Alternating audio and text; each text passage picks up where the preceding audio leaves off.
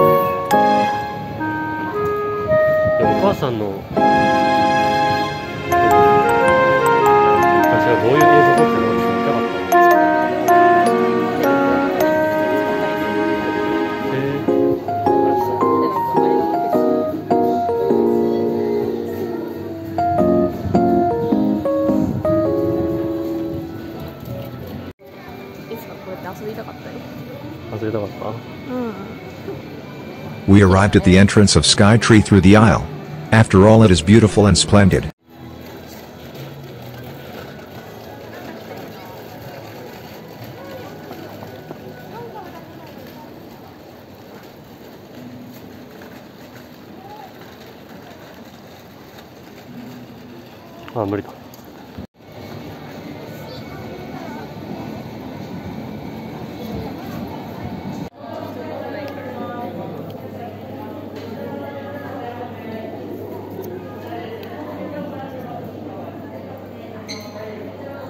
Touch the ticket at the ticket gate to enter. By the way, it's cheaper to buy tickets online the day before. We bought a set ticket for 2 observatories and an aquarium. That is cheaper.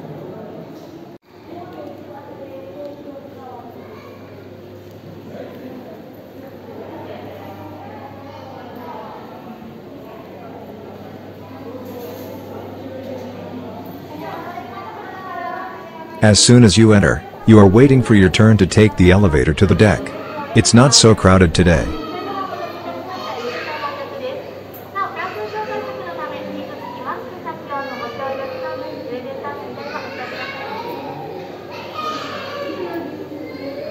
It's in the elevator.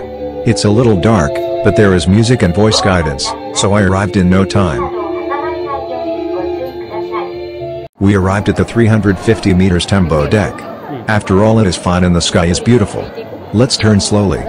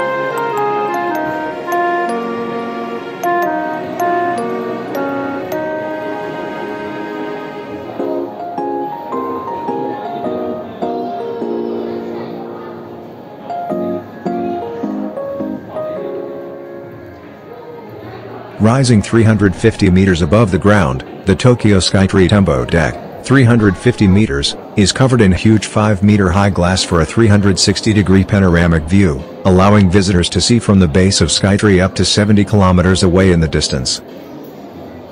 SUMIDA River is visible in front of you.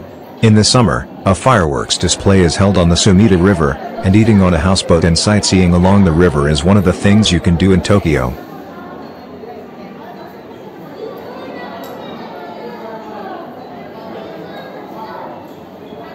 W1sh Ribbon is the spot for making wishes whose name reflects Tokyo SKYTREE, ranked number 1 as a freestanding broadcasting tower for its height in the world. At this special spot, write your number 1 wish on the ribbon, then, tie your ribbon to the W1sh Ribbon monument to make your wish come true. The painted folding screen, Edo Hitamizu by Obu by Edo period artist Keisaiku Wagata, is similar to the view from Tokyo SKYTREE. Match the view outside with the folding screen and imagine the town as it was in the Edo period.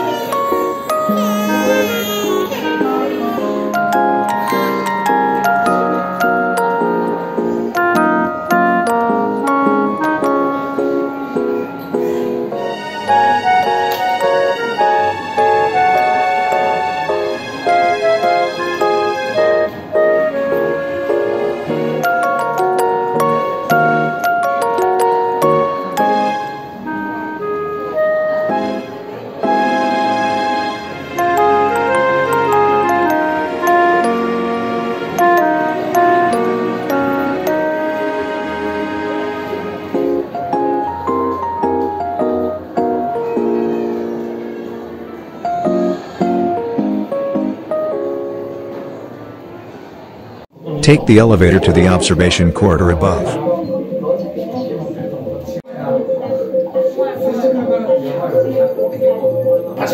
The Tokyo SKYTREE Tembo Galleria, 450 meters, will take you from the floor 445 to SKYTREE's highest floor 450 via a glass tube. The Tokyo SKYTREE Tembo Galleria, 450 meters, will leave you convinced that you are walking in the sky.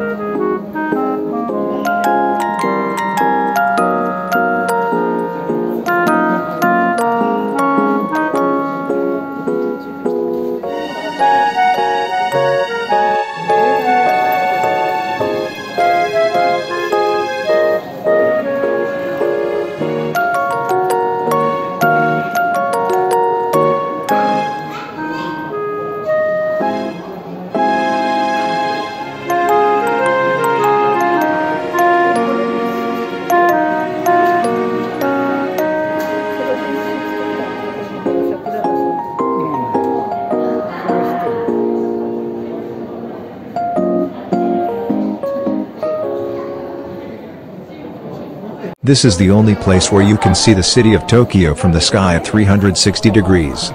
This town, where 140 million people live, is so crowded. It may be the most densely populated area in the world. It's best to have a panoramic view here on a sunny day.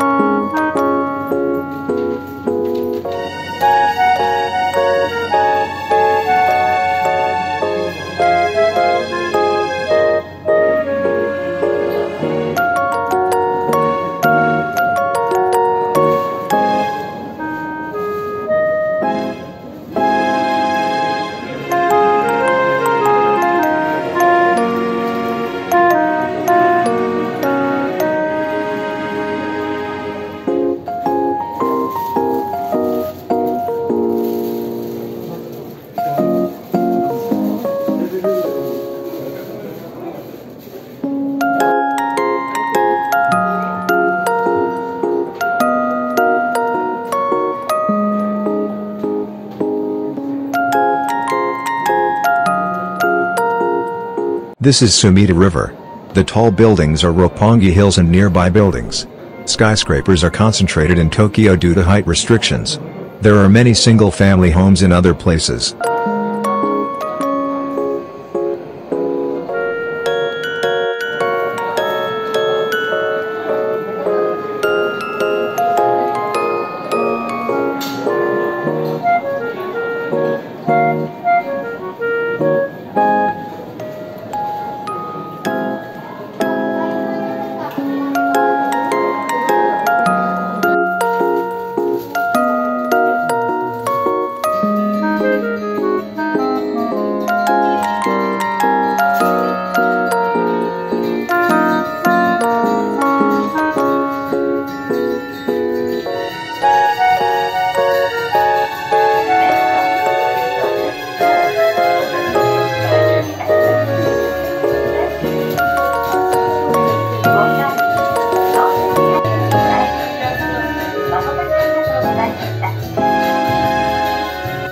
The Sugai view is beautiful.